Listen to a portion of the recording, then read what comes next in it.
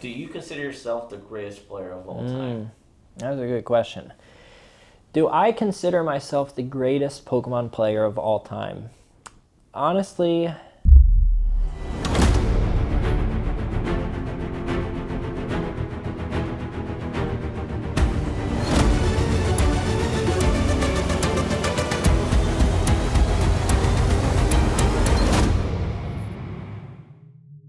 I'm Rizzo, and I'm from New Jersey.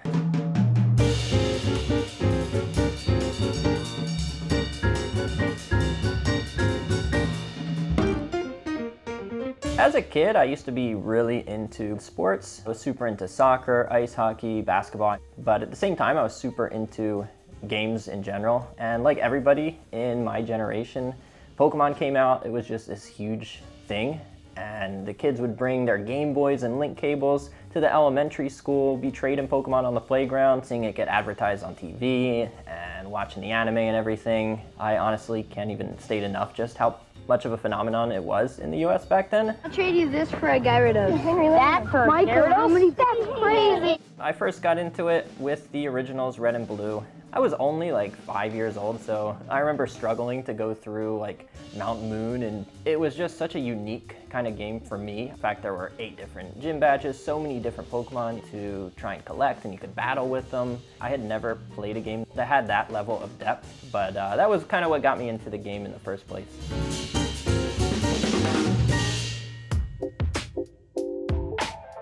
Then I slowly got older, got into high school, and Gen 4, Diamond and Pearl, they hadn't been released yet in the US, but they had gotten released in Japan. And as I was then learning about Diamond and Pearl games, I found Smogon, which got me kind of more into the competitive style of Pokemon, which was at the time still single battles only. But that was when I first saw the Journey Across America tournaments, results, videos, and what Smogon called war stories, which were just people's stories about attending the events and their results and everything. And so reading about, some of these players competing in real events, winning prizes, the prestige that comes along with it. Let the 10th anniversary party and the 2006 Pokemon Video Game National Championships begin. Start the games, brothers! And all of that together just got me really motivated. And eventually they announced for Pokemon Battle Revolution that there was going to be these in-person tournaments at all the GameStops around the country where you could compete and win the new game for free. So I entered one of those GameStop tournaments, easily won my free copy of Battle Revolution, but I didn't even have a Wii at the time, but just competing in that kind of in-person tournament was just super cool to me, and it made me getting really into competitive Pokemon from there.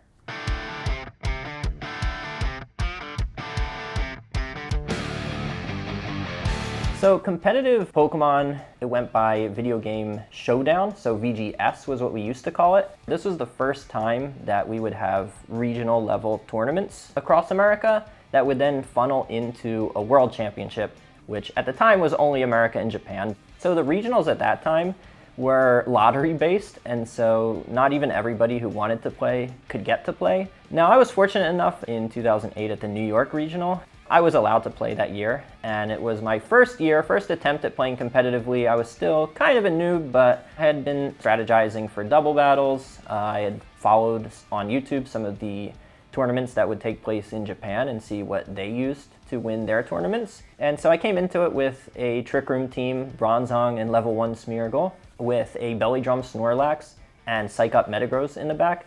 So it was just a ripoff of what the Japanese national champion the year prior had won with. I was able to win my rounds pretty convincingly. It was like best of 1, single elimination. You couldn't afford to just get even the slightest bit unlucky, because losing a single battle and you're just completely done. You would just play whoever was like standing in line next to you, and then when you won a round, you would then be put into a line again, and then whoever else finished at like the same time, you would just play them. So it was very different from, the polished version it is today. But I was able to make it all the way to the top 8 before eventually losing. And that was luckily good enough to qualify me for the World Championship that year, where I won an entire free flight and hotel stay to Florida to compete against the Japanese players. And I was only like 15 at the time, so I was still super young. But it was really cool to actually go to a world championship. It was still best of one, single elimination. In round one, almost every single American player matched up against a Japanese player. And the tournament just became essentially Japanese nationals. And that's where we really got to see just how far ahead Japan was. So that really motivated me to taking VGC seriously, which almost ended immediately the year after.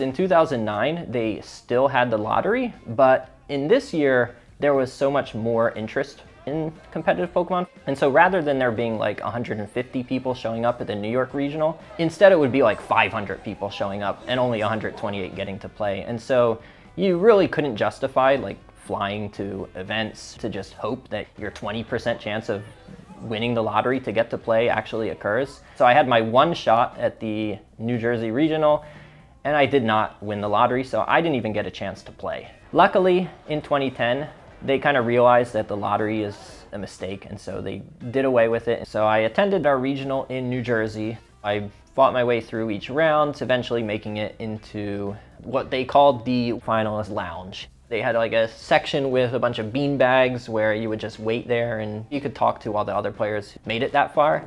And then from that point, you would play one more round, which would then determine, did you get the invite to US Nationals? And the entire tournament from start all the way to finish up till the finals, every single game was single elimination, best of one. But I was able to get the invite to Nationals. And for the first time, we had Swiss rounds. Which means that every trainer will play every round. Which was excellent because it does minimize how much luck is involved because you can afford to lose, you know, 1-2 games. So I played through the Swiss rounds, did well enough to make it into the top cut, where I then competed the next day in the top cut single elimination stage of the tournament, where unfortunately I had finished in the top 16, which was a single round away from winning the free flight to go to Hawaii for Worlds that year. And I was just a high school student back then. I was 17, so I didn't have the money to go fly to Hawaii. And I was super fortunate because my family was really supportive. They saw how into competing I was. So they helped me afford my flight to Hawaii and allowed me to stay in the same hotel room as just total strangers who I had been talking to online. So I'm absolutely grateful for everything that they've done.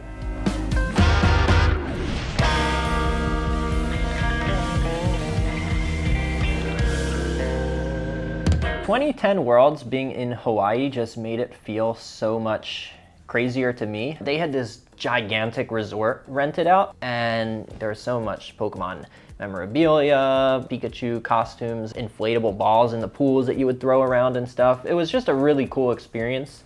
So my goal going into the 2010 World Championship was just prove to myself like, okay, I've improved in those last 2 years, much better player. And because how dominant Japan was at 2008 World Championships, and then seeing them dominate again at the 2009 World Championships, I really studied and followed what was happening in Japan, which at the time was insanely difficult. Just tried to find as much information as I could, searching Google, searching YouTube, and eventually I found a website where somebody would post the results of the Japanese tournaments. Back then, they actually had tons of events that you could go to in person to compete. And so I'd be following those websites, Google translating all these ridiculous translations, trying to guess like, oh my God, what move is this? Some of the translations were just god awful, but at least could get an idea of what the metagame was in Japan at a certain time. And so I used that when making my World Championship team, where I had a Trick Room team with Cresselia, Kyogre, Groudon, Ludicolo, Dialga, and Hariyama. So very Trick Room oriented, but I still had that Ludicolo, which in rain could be insanely fast. And I will say one big difference back then, which doesn't exist now, was you didn't actually have to register your held items to an individual Pokemon. You could change around your items. So one round you could have Groudon hold like the Iron Ball, but then maybe another round could give Groudon Life Orb. So that was a very unique way of playing the best of threes. Having that kind of flexibility on the team as well made a huge difference. And so I was super confident with my play throughout the event, but didn't have the expectations of actually making it to the finals.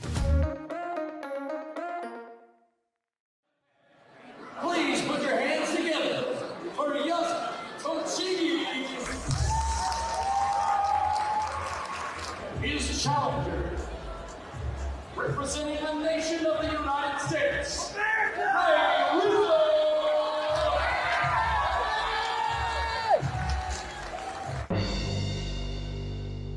In the finals, I remember feeling like I was an underdog. The guy I was up against had a really good Swiss record. He did great in Japan Nationals, and he beat me the day before in those Swiss rounds. I was just so nervous. This was my first time ever being in the finals, the bright light stage, everybody watching, playing against somebody who was just at a level above what I was capable of. I was thinking super hard about, okay, what's my strategy here? And I believe I found what was the best strategy, which was leading Groudon and Cresselia, try and get Trick Room up. But I ended up just totally misplaying because I, for whatever reason, completely forgot that I could be switching around items. And so I kept the Iron Ball on Groudon, even though I had no need for it because he didn't have any Pokemon that were slow enough where the Groudon actually needed the Iron Ball. Like I could have just given it Life Orb and some of his Pokemon just barely survived, where if I just gave it Life Orb, they would have just fainted and I would have had an easy win.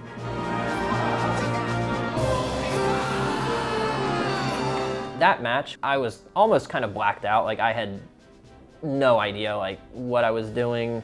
I just misplayed and kind of got bailed out a few turns. There were so many critical hits and misses, and you know, I got pretty lucky. I'll totally admit that.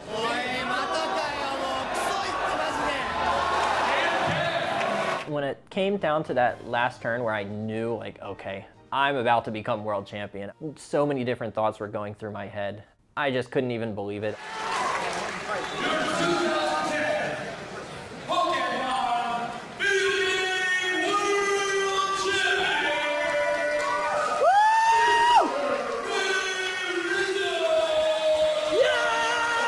As soon as I got off the stage and checked my phone, it was like my friends from high school who didn't even know I liked Pokemon had already known like I was the champion because it was like all over Facebook. My parents were texting me like, oh my God, we saw you won, congrats, and all these things that are going through my mind. I'm getting like scholarship prize money, I'm going to Japan, just all of it's going through my head, and the entire experience winning Worlds that year was just something else. It was indescribable, really.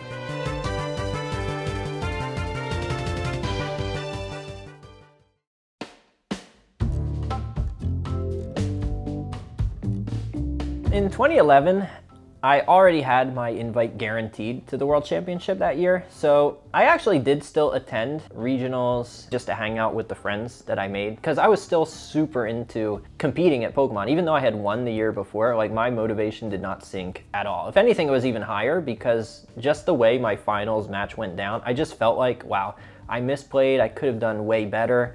And also the team building aspect, I had just used a team that was super heavily inspired by Japan. Like it wasn't my own team building creativity or anything that led to me winning. So my goals going into that year, build a very creative yet really effective team. And then also, of course, defend my title because I wanted to prove to everybody who was maybe doubting like, oh, he only won because of luck. I wanted to prove like, okay, this year he won because of skill. I wasn't entering regionals to win or qualify for Worlds. I wanted to at least bring a team that could test out some of the ideas that I had for what I might eventually bring to Worlds later in the year. And that was when Wolf first burst onto the scene, and seeing how he plays and the teams he's building, and I'm super impressed by it. Even though this is his first year, I'm seeing somebody who could potentially be like the player I would have to worry about most in tournaments. And ultimately I proved to be right because he dominated at regionals, dominated at nationals. He was pretty clearly the biggest threat at the tournaments I was attending, that was for sure.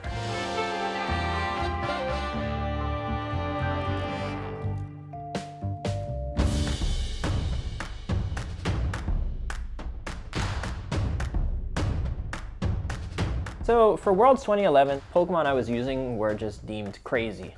Stuff like Gothitelle was deemed completely useless by almost everybody else. Back then it didn't get shadow tags, so you know, you were using Frisk, which was almost useless. That was one of the main cornerstones of my team because of the sole reason that it was faster than max speed Amoonguss. Other things like my super bulky Conkeldurr, which at the time, you know, nobody was using that way. Everybody was using Guts, super offensive Flame Orb Conkeldurr, and here I was using an extremely bulky Conkeldurr with leftovers, really bulky substitute Hydreigon. That was another thing just nobody was using. Bulky Thundurus, which again at the time, everybody thought of Thundurus as just this offensive Pokemon.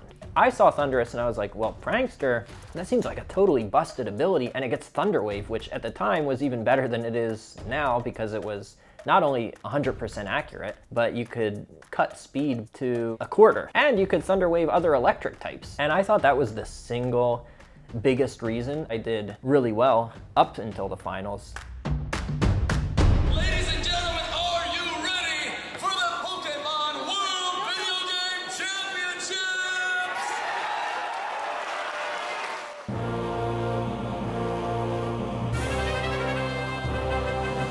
Finals of 2011, I was super low stress, not worried about it at all. I think that experience being in the finals the year before absolutely helped. I felt pretty good about my matchup. I was familiar with what my opponent was using because I already had played against that exact team in the Swiss rounds of the tournament. So when it came time for the actual finals, like, I thought I played totally on point. You know, mentally I was sharp. I didn't feel like I was misplaying at all like I was the year before. I won game 1 pretty easily, but game 2 I just got totally unlucky and lost purely due to luck. Another paralysis! Ray is just suffering from bad luck right now. He's got a lot of catch-up work to do. I think if that would have happened in 2010, that might have just like ruined me. It's easy to kind of crumble from not only the pressure of being on stage, but then when you actually get unlucky and get forced to play a game 3 when you should have just won the match 2-0, you know, without too much stress, that can also just cause you to crumble if you're not totally prepared mentally. But because I have that experience from 2010, I didn't let the bad luck faze me. I knew I had a good matchup and I would win if, you know, I didn't get unlucky, and so, you know, I took the loss, went into game 3. Here's acrobatics. Most likely strengthened with a flying gym, and is indeed, and that is going to hit. Wow, Ray's. He's holding in there. An amazingly good development for Ray. Ray responding in kind. Yeah, I knew if I just stayed calm, played my game, I could win game 3, and that's what ended up happening. Ladies and gentlemen, we have a two-time world champion, Rizzo!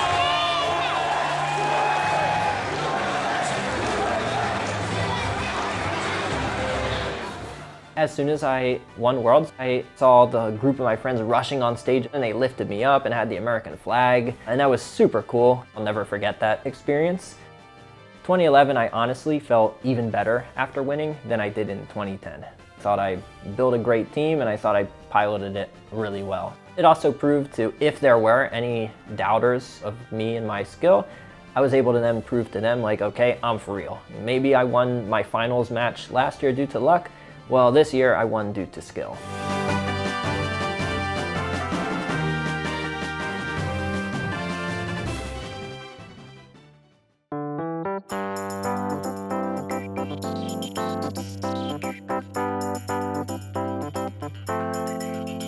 At this point, having won back-to-back Worlds, I actually, for the first time, kind of lost motivation competing in Pokemon, because I was just like, well, what more is there for me to achieve? I won Worlds back-to-back. Nobody's ever done that before. I improved myself in exactly the areas that I wanted to improve. What more really is there? And so I kind of took the year off, and because of winning Worlds in 2010 and 2011, I won free trips to Japan for a group of 4, but I wasn't able to actually go to Japan until 2012. So the first time I took my family, you know, I owe them a ton for getting me to where I am. It's like I really wanted to take them. And then about a month after that was when I took a group of friends that I had made from Pokémon. And so then we were able to actually connect with all of the local Japanese players, going to like one of the local tournaments, getting to meet all the players. It was just such a cool experience for me. That single-handedly just motivated me to try and win Worlds again. Welcome to the 2012 Pokémon World Championships. Heading into Worlds, I only had 2 months practice, and looking at the metagame in the US and Europe, it just seemed like it just paled in comparison to what was being used in Japan. So I decided to again take a lot of inspiration from the Japanese metagame. I went in with a Cresselia, Metagross, Tyranitar, Rotom, Garchomp, Hydreigon, just some of the strongest Pokemon available. My strategy was I'm just gonna play better than everybody, and I ended up executing on that.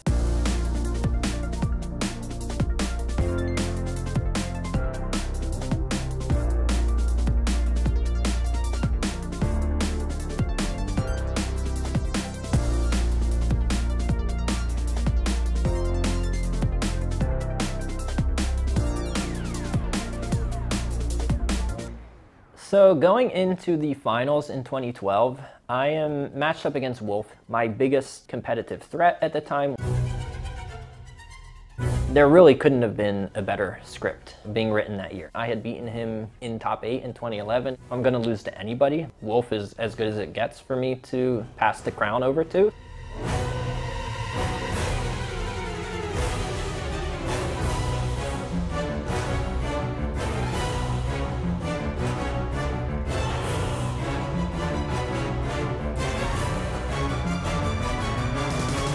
Even though it was Wolf, I wasn't really super nervous about it. Again, I had the experience from 2010, 2011 finals. So we're starting off with close combat? Right.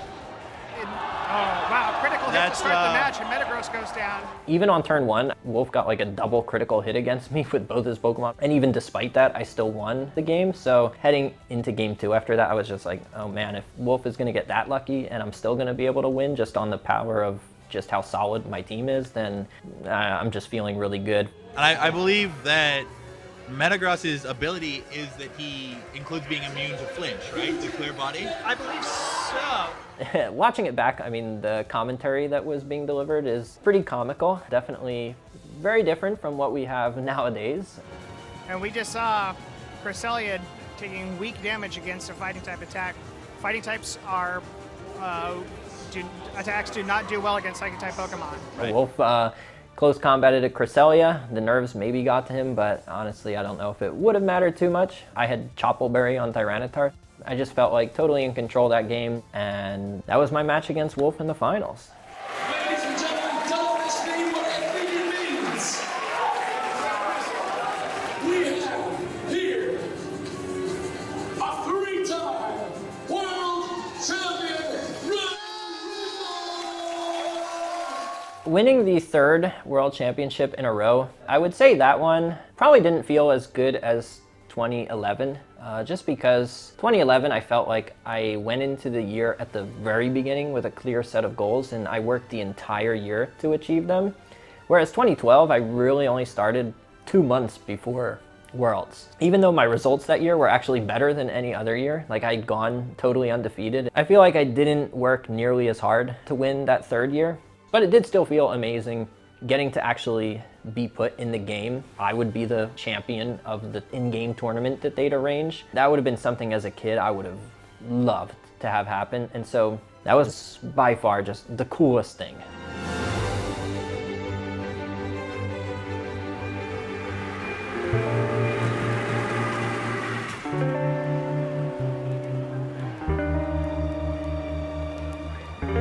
Why have you won 3 years in a row? What makes Rizzo the Pokemon genius? I'd say it's a mix of different things. I was in that kind of age range where you have not very many responsibilities, but a lot of free time. And so I could spend a lot of time dedicated to actually practicing and playing a lot of games. There was a lot I feel like I learned just watching Japanese players play. And I was also very critical of myself. Even though I won Worlds, I felt like, man, my team building could have been better. I wasn't just settling. I felt like that kind of hunger, that desire, and that critical analysis of myself also really helped. Are you gonna miss your old Pokemon? Yeah, they fought the good fight last year. They're getting a nice rest. I'd like to thank them for their time last year, but this year I'm going with some new guys. So heading into 2013, it just kind of felt like I had done everything. And my goal at that point was like, okay, I'm just gonna win Worlds with just the jankiest Pokemon possible. Am I actually good enough to win Worlds a 4th time in a row with intentionally using something stupid? I'm now here with Ray Rizzo, who I now unfortunately have to call former world champion. What is that like? I wasn't. Torkoal was just that bad, especially without Drought. But I really, really enjoyed just being in the stands and cheering for Aaron. His match against Yosuke, I mean, I must have lost my voice. I was shouting so much. I was so into it. He's going to try for another Will-O-Wisp. Will it hit? No, of course not. Of course Rotom is not going to hit with that Will-O-Wisp. It was really nice actually getting to cheer for a friend that year. I got a sudden surge of motivation.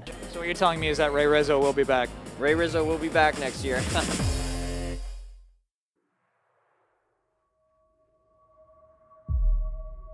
Good afternoon, everybody, and welcome back to the 2014 Pokemon Video Game National Championships. With the release of X and Y, and after losing the previous year, I think it'll be a great story if I can just make a comeback and win Worlds again. And so I was super into competing that year. We have coming up onto the stage a Deeb alum, perennial Nationals competitor, and none other than 3-time world champion Ray Rizzo. I was on top of my game. I was playing as well as I had ever played. I was building teams as good as I had ever built. And I was just super motivated to, really do well in this kind of comeback year. But had a fantastic year. He won 2 regionals in spite of not playing at all in the fall regional season. So Ray's had a great year. He's looking like he's gonna have a great nationals. This is the one level of tournament he's never won. And I'm on stream for one round, and after I win, my friends are telling me, dude, Ray, all these people are talking about you. And I'm like, oh my God, what happened?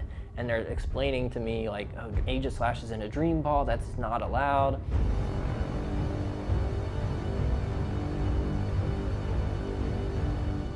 The person who I trusted for my US Nationals team that year had traded me a Dream Ball Aegislash. Aegislash couldn't be caught in a Dream Ball naturally in that generation. I didn't know that it was in a Dream Ball. It was bred totally legit and everything passed the hack checks. I thought everything was fine. But because the parent was hacked and was in a Dream Ball, that just passed down to this baby Aegislash. And so a lot of people, for whatever reason, got incredibly angry. There were people who took it like way too seriously. Some people would send me like death threat messages. Seeing that happen, that was one of the factors where it just felt like, is it even worth it? It's just unfortunate that it kind of gave me that reputation when up to that point I was motivated just to make like the comeback story because I thought that would, be pretty hype, but it just kind of lost my motivation to really compete at a high level, attending tournaments and whatnot.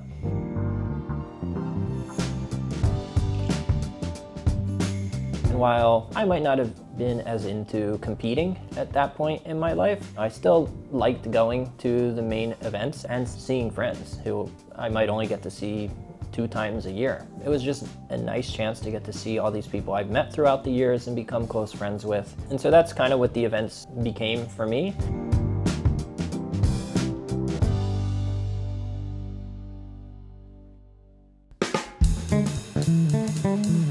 Good afternoon, everyone, and welcome back to the 2016 Pokemon National Championships. My name is Evan Latt, and I am joined by the one, the only, 3-time world champion Ray Rizzo at the desk to kick everything off. So starting in 2016, they started adding casters. And so that was when I took it upon myself to kind of reach out and see if there was any kind of opening for me to join the casting team. And fortunately, there was. Hey guys, Aaron Cybertron Zeng here, and today I'm joined by my good friend, Rizzo. I really enjoyed it, and so just watching all the battles with no real stake in what's going on, not spending time grinding games on online simulators or on in-game ladders was a nice change of pace. Now Xerneas, it's staring down a Scizor, which does fantastically against Xerneas. And so it was really nice to still be involved with the game and still kind of offer something to the community and hopefully, you know, create an interesting and entertaining broadcast.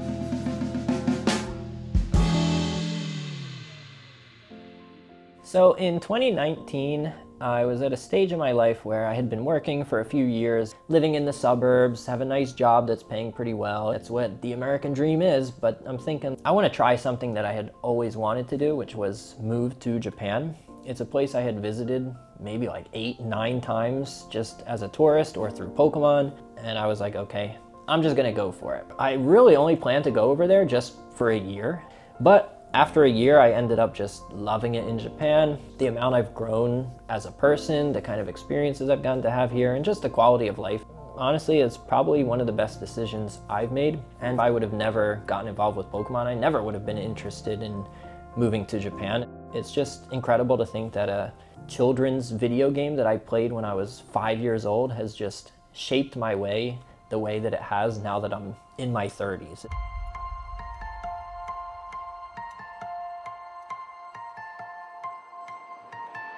It's just crazy to even think about. I go from just this shy, unconfident, nerdy kid in high school who's unpopular, going from that to then winning worlds, and then that triggers a bunch of fans, and now I'm talking to a bunch of fans, being on stage in front of so many people watching, doing interviews, and then TPCI flew me out to an event in Japan to go on stage during Tokyo Game Show. So I'm doing all of these things that are giving me, you know, experiences I never even dreamed of.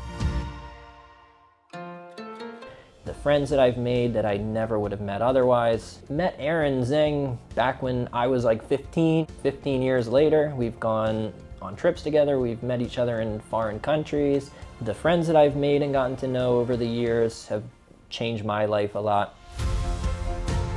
I would just love to see competitive Pokemon just continue to grow and grow and grow, because the franchise has honestly done so much for me. I just want that kind of same experience to pass down to others in today's generation of hungry competitive players. I would love to see them having these same kind of experiences that I got to enjoy, because Pokemon has so drastically changed my life. I would love to see Pokemon continue to change other young people's lives.